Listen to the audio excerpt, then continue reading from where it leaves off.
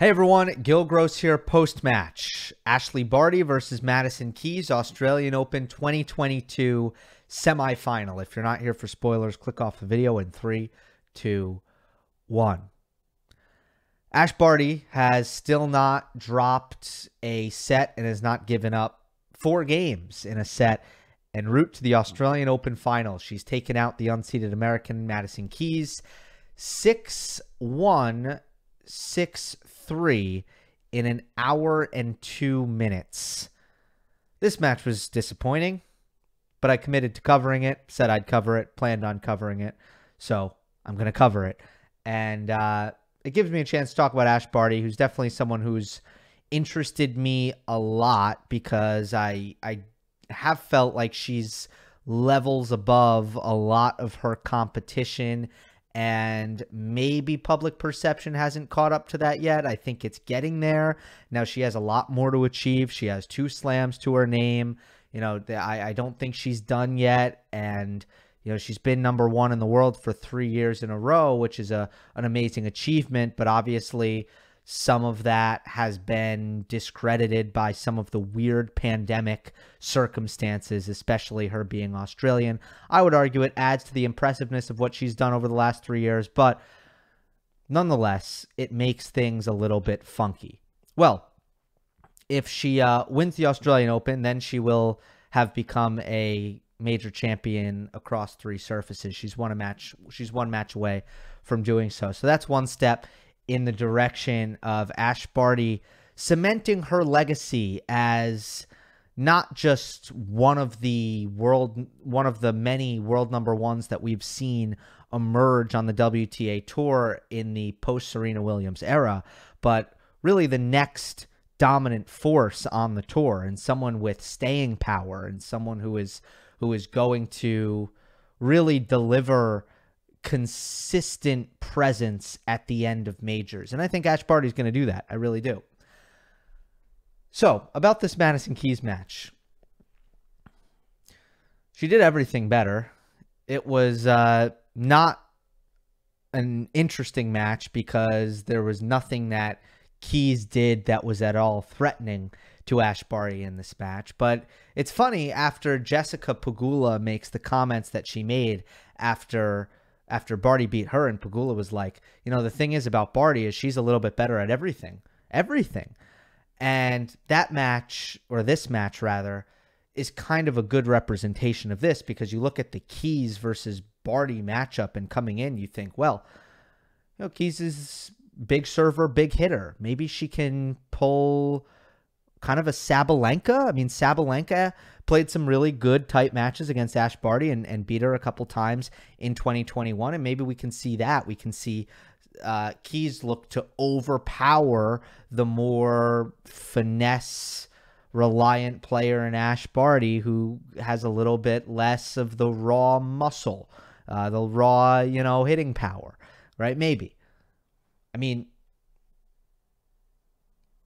that it wasn't even close to being a match of that resemblance or that makeup. Barty hit more aces, 5-1. Her average first serve speed was 5 miles per hour faster.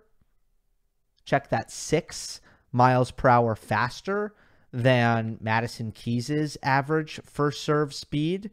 If you look at baseline winners, Ash Barty hit 8, Madison Keys hit 6.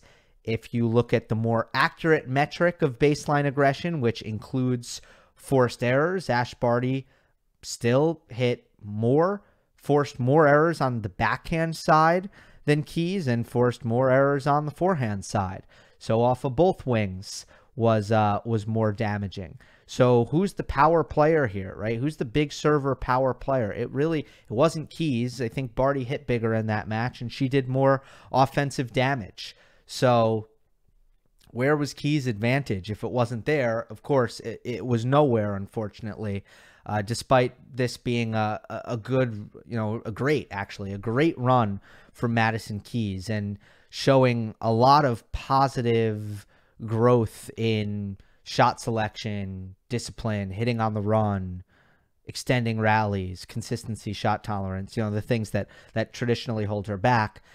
She just had no advantage here because she lost her. It was like she lost her identity on the court. I do want to point out two things, though, in particular that stood out to me by Barty in this match, besides the fact that she outplayed Keys in Madison Keys' strengths, which is one, the low, short slice defense against the power hitting of Madison Keys. Very, very effective. I love the way Barty defended her backhand because instead of obviously defending with height cross court, which is the traditional way to defend in modern tennis, you add some spin, you add some net clearance, you go cross court. Barty would much rather use her slice backhand to defend, especially on the backhand, but even on the forehand, she loves to use the slice to defend. And then once you go to that shot, well, you can float it deep, or you can try to get it short in the court. And that's what Barty did against Keys. And it's kind of counterintuitive, right, that you would want to hit the ball short when defending. And against some players, it wouldn't work. Anyone who is comfortable in the midcourt, anyone who likes to hit an approach shot and come forward. Is that a little bit rare on the WTA? I would say so. I think that there are players, more players who are uncomfortable in the forecourt, generally speaking. And it's, you get lesser examples, but like Barty would be an example of a player who that likely wouldn't work against. But more importantly, it's against someone who hits big from the baseline and doesn't have as much feel and hands. If you put them in the midcourt and you make them hit that approach shot, and forget the idea that they might be forced to come forward. Forget that. Even if they stay back or back up, you take the power out and it becomes a feel and precision shot. When you have to hit the ball in the midcourt from a low contact point, you have to bring the ball up and down. You can't really hit that ball hard. If you hit it fast, it's just not going to go in. So it becomes a matter of feel.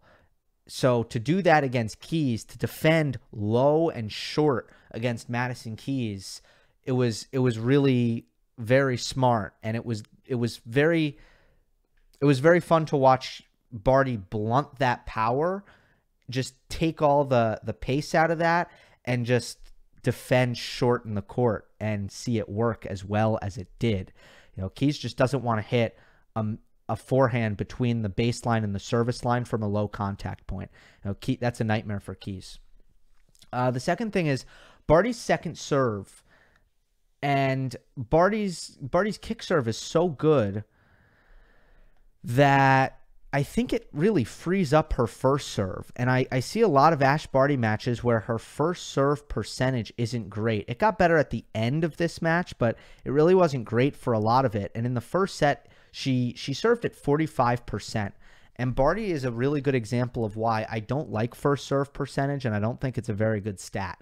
Because if you're Ash Barty and you are winning in this first set, and you can win 8 out of your 11 second serve points, and if you watch how those points play out, her kick serve to Keys' backhand was giving her the forehands that she wants anyway. So if you have a second serve that good, why wouldn't you look to, and you can win well over half the points off of it, why wouldn't you look to paint the line on your first serve? Which is, I think, what Barty does. She doesn't sell herself short. She goes for small targets, and if she misses them, she has a second serve that she can defend. It would be a mistake if Ash served a higher first serve percentage at expense of winning less first serve points, because there's nothing to be afraid of. Why be afraid of missing your first serve if you can defend your second? So this was a set where Barty served 45% first serves in. How do I think she served? Amazing. Great. I think she served perfect because she won 78% of those points. Two of those 9 first serves in play were aces, and let's see how many came back. Oh, I guess I can't see that for the set. I can only see that for the match. But oh no, I can. So of those 9 first serves, only 4 came back in play. So she served great, low percentage, but she served great. I wouldn't want her to serve higher percentage at the expense of Keys getting more returns in play, because Barty would serve to safer spots in the box. So that's one dynamic that I think was on full display in this match. Do not pay attention to Barty's first serves in. It doesn't really matter for her. What matters is that she's winning a high percentage of first and second serve points, and she has the ability to do that against most opponents. So that is all. Right now, Collins and Swiatek are playing. Danielle Collins is up 5-2 in the first set. So we will see what happens, as Ash Barty, one match away from winning the Australian Open, becoming the first Aussie to do it in 44 years. I wish her luck, and I believe I will be covering the final. I don't think I'll be covering this Collins-Swiatek match. Hope you enjoyed. Don't forget to subscribe. I'll see you next time.